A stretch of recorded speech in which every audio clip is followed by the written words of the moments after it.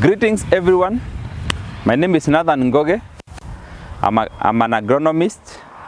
I'm passionate about farming, and this is my irrigation course masterclass.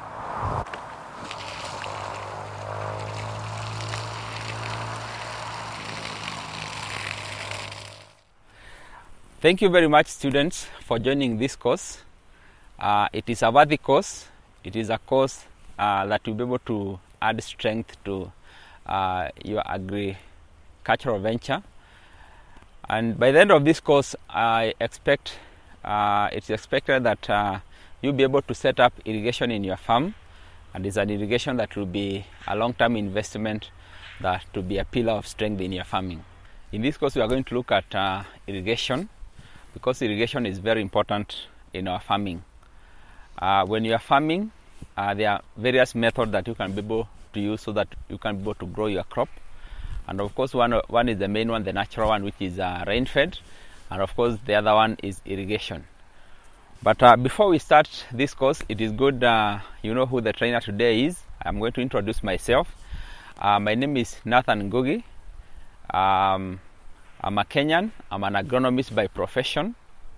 And since joining this field, this is my 13th year. And I have been working with farmers who are growing various crops, farmers who have been very successful, and therefore that's why we continue doing this course, because it is a business, it's an agribusiness. Farming is a business, an agribusiness that can be able to you can be able to do and be able to view it as any other business. And in my 13 years, I've been able to visit farmers who are doing different kind of crops. They have been doing different kinds of irrigation. They have been doing rain-fed, some are doing furrow irrigation, and some are even doing drip irrigation.